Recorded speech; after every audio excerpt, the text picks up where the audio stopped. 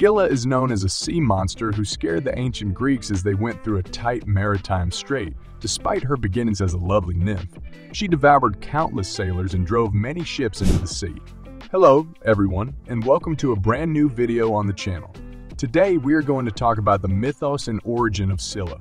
Before we get started with the video, don't forget to smash the like button, share the video, and subscribe to the channel. Now let's get started. Scylla in the Odyssey.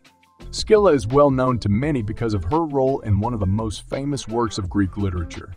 Scylla is one of the numerous dangers that the legendary hero Odysseus experiences on his trip home from the Trojan War, according to Homer's Odyssey. Odysseus had been told that his participation in the war would mean he would not see his home for another 20 years. Despite his best efforts to avoid departing for Troy, he was unable to escape his obligations as a Greek monarch.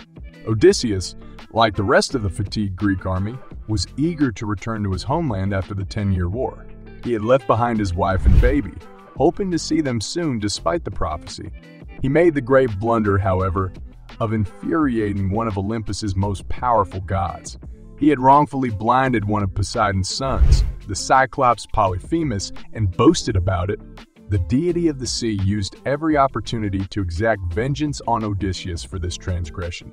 Even individuals who had not personally offended the god who ruled over the sea faced several hazards. The two deadly marine animals dwelt on opposite sides of a short tract of water known to historians as the hazardous Strait of Messina, which connects southern Italy and Sicily. Sailors would have to select which of the horrors to avoid in order to navigate the strait. Odysseus encounters this decision in the Odyssey when he leaves Circe's island to continue his journey. The enchantress urges him to approach Scylla first because she is the less deadly of the two creatures.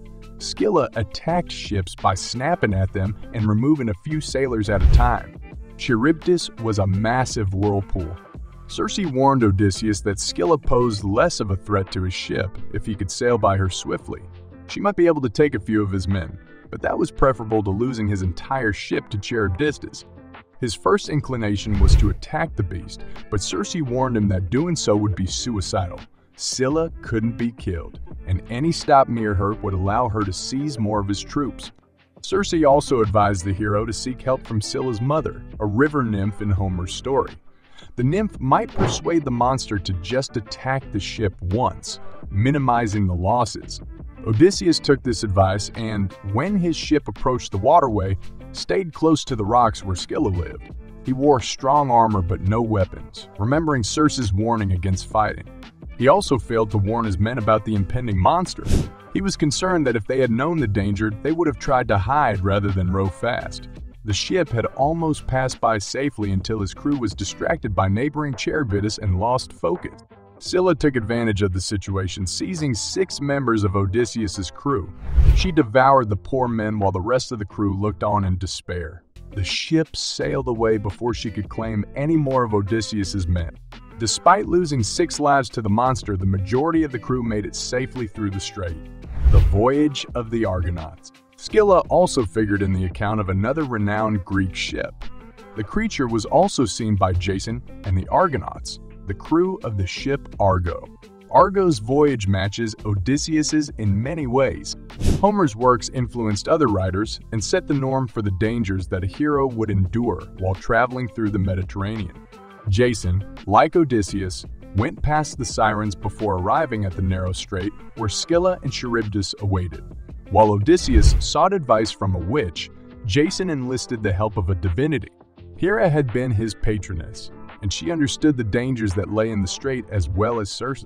She asked for help in ensuring that none of the Argonauts fell prey to the monsters. Hera asked the Tissus, a sea goddess, to assist her in guiding the Argo across the treacherous waters. While Odysseus's men had to navigate their way around the monsters on their own, Thetis was in charge of the Argonauts' navigation. Jason's ship was able to perfectly navigate the center of the strait thanks to the assistance of a goddess. They kept just beyond Scylla and Charybdis' reach. The Argo cruised down the center of the canal, a fraction of an inch from danger on each side. Any human would have found it difficult to steer. In Virgil's Aeneid, the Roman cultural hero adopts a very different approach. Rather than risk the treacherous strait, he takes a far longer route around the southern border of Sicily to completely escape the monster. She had 6 lengthy heads, according to Homer, with which she struck out to catch passing sea creatures and humans alike. No one had ever passed her without losing a man. She was described as partly human, as our many-fabled monster. Her upper body was described as looking like a woman, while her lower body was described as more resembling a sea monster. Virgil claimed that her tail resembled that of a dolphin and her belly that of a wolverine. The 6 heads described by Homer were ultimately determined to be canines. In Greek mythology, dogs were frequently connected with underworld creatures, and Scylla's ring of dog heads around her waist resembled Typhon, the fabled giant who fought Zeus. Scylla's name suggests both her initial inspiration and her later depiction. It is said to be derived from 2 Greek terms.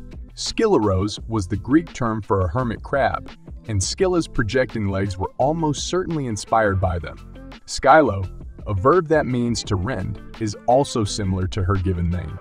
However, another closely related word was Skylex. The similar sound of Scylla, a term for both a dog and a sort of shark, may have encouraged poets and artists to depict Scylla with dog heads and legs. Scylla fits many of the traditional monster stereotypes in Greek mythology. She was partly human, with several heads, a serpentine tail, and canine traits. While her form was inspired by a little, innocuous creature at first, the description evolved through time to fit the type of monster the Greeks anticipated their heroes would meet. The story of a monster. While Scylla's looks were depicted in graphic detail, her origins were never made explicit. Monsters in Greek mythology did not necessarily have a backstory. They were generally used to relate them to other myths. As a result, the monsters' backgrounds were frequently varied. Scylla was no exception. There were numerous accounts of how the monster came to be, each of which linked her to a different legend. Many monsters had significantly more elaborate origin stories by the classical period and throughout the Roman era than those commonly given in earlier Greek works. A lovely young woman is frequently transformed by a jealous or angry deity. Scylla's story was no exception. Ovid described her as a river nymph in his Metamorphoses. Scylla was adored by many men and gods, but she spurned them all. She eventually drew the interest of the sea god Glaucus, but he too turned her down. Glaucus was enraged that Scylla had rejected him, so he sought the assistance of the legendary witch Circe to win Scylla's love. Circe, on the other hand, declared her own love for the god. She persuaded him to abandon his unrequited love for the nymph in order to be with her. Glaucus, however, was unaffected by the enchantress's plea and vowed that he would never love another lady as long as Scylla lived. Circe was furious. She loved Glaucus too much to injure him, so she took her rage out on Scylla. Circe cast a deforming spell on the nymph with her magic. Scylla mutated into a monster when she waded along the sea's edge. Scylla didn't understand that the gigantic dog heads ringing her waist were a part of her own body until she peered down. She fled, believing she was being attacked by a monster. When she arrived at the cave in the narrow strait, she discovered she wasn't being attacked by a monster but was turning into one herself. She remained there indefinitely. Circe's brutality, however, had not won Glaucus's heart. Scylla's beauty was grieved by the divine. Scylla swore to take any opportunity she had to exact revenge on Circe. When Odysseus, or Ulysses, departed Circe's island, Scylla attacked his ship because the witch had fallen in love with the mortal man. Scylla and Charybdis. Scylla is one of Greek mythology's most well-known and recognized monsters, particularly among those associated with the sea.